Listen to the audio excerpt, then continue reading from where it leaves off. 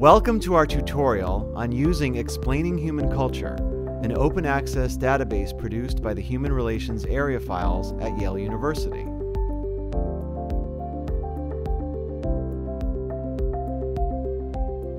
For more than a century now, cultural anthropologists have been traveling to various parts of the world to study and describe the lifeways of different groups of people. Known as ethnographic fieldwork, this type of research involves making observations and conducting interviews in order to understand the social and cultural life of a group. Ethnographers tend to report the results of their fieldwork in written form, producing field notes, articles, and books that allow readers to understand the particular people described. Taken in its entirety, the ethnographic record gives us a picture of the amazing diversity of human culture across our species. Cross-cultural researchers seek to discover and explain patterns and variation in human culture using this written record, asking questions such as, which aspects of culture are constant across human societies and which vary? What accounts for these similarities and differences? To answer the first question about cultural universals and variation, cross-cultural researchers describe the frequency of certain customs across a representative sample of societies. But most are also interested in answering the second question, moving beyond mere description by trying to explain cultural similarities and differences. Such an effort typically begins with researchers searching the scholarly literature on a given topic of interest to find previous explanations, building upon existing research with ideas of their own. But it is not enough to have a good idea, one that plausibly accounts for a given phenomenon. Rather, cross-cultural researchers derive testable explanations from theory, known as hypotheses, and use the evidence of the ethnographic record to test these hypotheses. Sometimes a hypothesis is supported, and sometimes it is not. But either way, we learn important information about what predicts different cultural patterns. The first cross-cultural study was presented by Edward Burnett Tyler in 1889. Over a century later, cross-cultural researchers have conducted thousands of studies investigating a range of cultural behaviors exhibited throughout the world, creating a vast body of anthropological knowledge.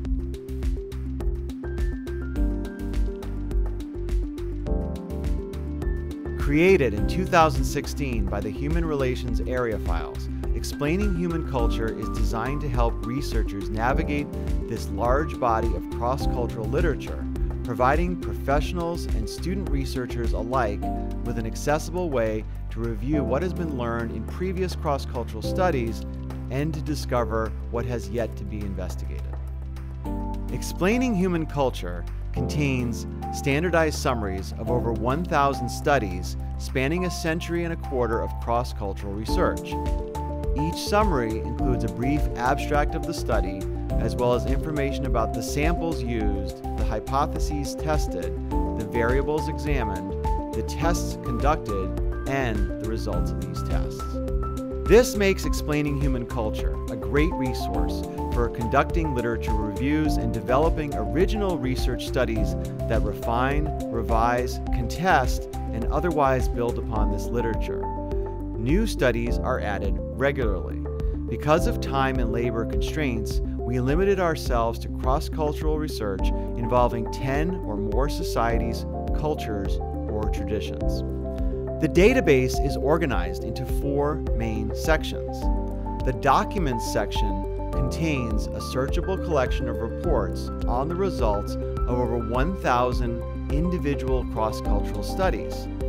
The Hypotheses section contains a searchable list of the hypotheses that were investigated in these studies. The Variables section contains a searchable list of the variables that these studies use to investigate the hypotheses. And lastly, the Topical Summaries section broadly reviews cross-cultural findings on specific topics, such as hunter-gatherers, sexuality, gender, childhood, and religion. We try to summarize what this cross-cultural research tells us about cultural similarities and differences with respect to each broad topic, as well as discuss what we do not yet know.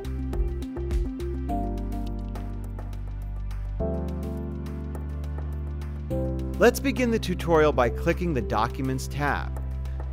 Suppose we are interested in the topic of religion. Typing religion into the search bar populates a number of options. You can choose one of the options that pop up or keep your original phrasing. Let's choose religion. Here we find a complete list of the documents summarized in the database. For each document, we see the title of the text, the first author's name, the journal in which the text was published, the year of publication, the number of hypotheses tested in the study, and a short abstract summarizing the study. There are also options to explore related documents, to cite the text, and to find additional text written by the author. Clicking on the title of a study takes us to its full-page view. Here, we see more detailed publication information and a cite option. Clicking on the button brings up a Choose Desired Citation lightbox with options for citing the original document or the Explaining Human Culture report.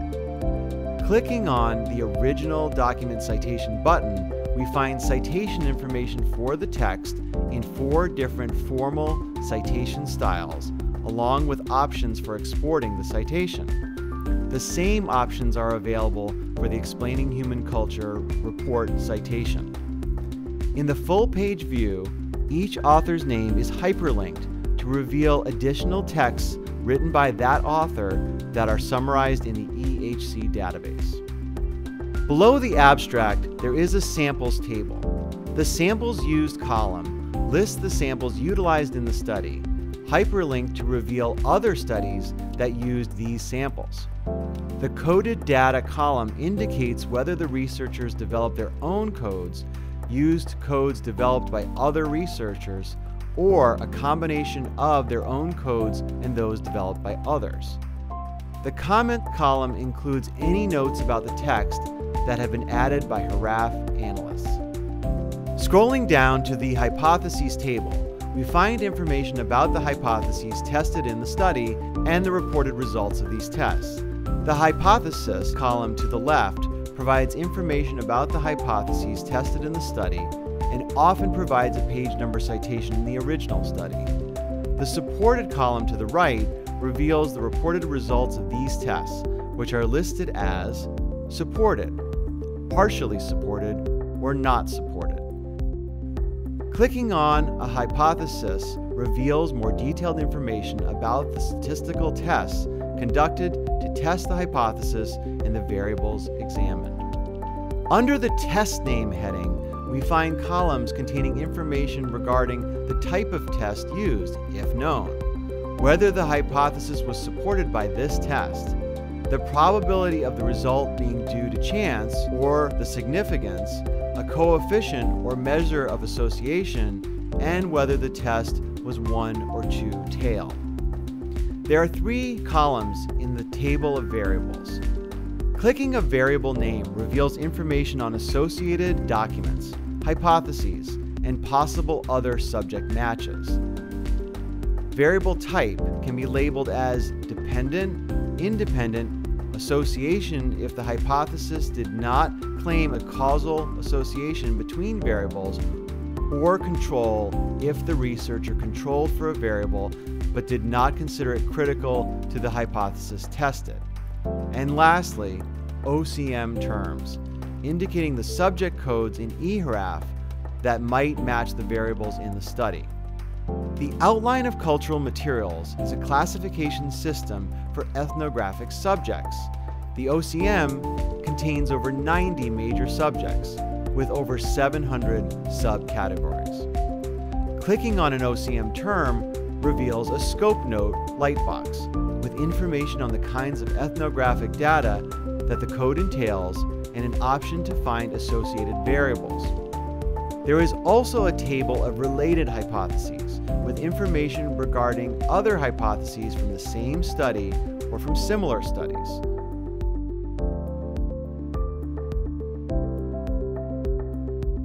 Use the back button on your browser to return to the document results page. To the right of the search bar and the search button, there is a button labeled Search Tools. Clicking on it reveals filtering, viewing, and sorting options, as well as information regarding search syntax, which is covered in another tutorial.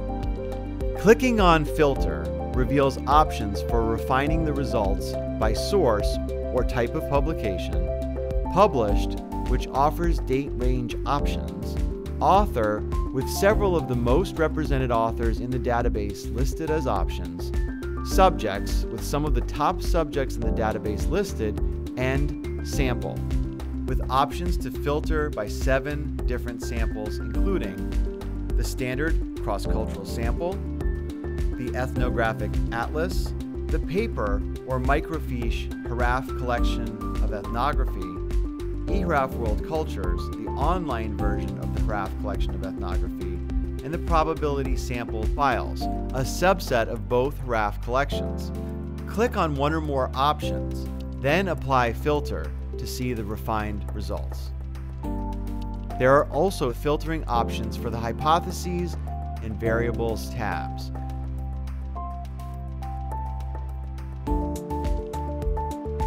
From the home page, click on Summaries to find a list of modules covering a variety of topics, such as sexuality and religion. Clicking on Sexuality, we find a brief abstract, followed by options to download the summary in PDF and EPUB formats. The summary introduces the topic, provides information about what we have learned from the cross-cultural research on the topic, and points out gaps in our knowledge. For example, we have learned a great deal about sex taboos across human cultures, but very little is known about female homosexuality. The summary also includes a link to teaching exercises on the topic using the eHaraf World Cultures database. 9 topical summaries have been produced thus far, with new summaries added every year. Thank you for watching this tutorial on using the Explaining Human Culture database. For a tutorial on doing advanced searches in Explaining Human Culture using search syntax, please look for part 2 of this tutorial. And be sure to check out our tutorials for the eHaraf World Cultures database and stay tuned for additional video content. In addition to subscribing to our YouTube channel, you can also follow us on Twitter and on Facebook. And be sure to subscribe to our newsletter by visiting our homepage at graph.yale.edu. Thanks again, and good luck with your research.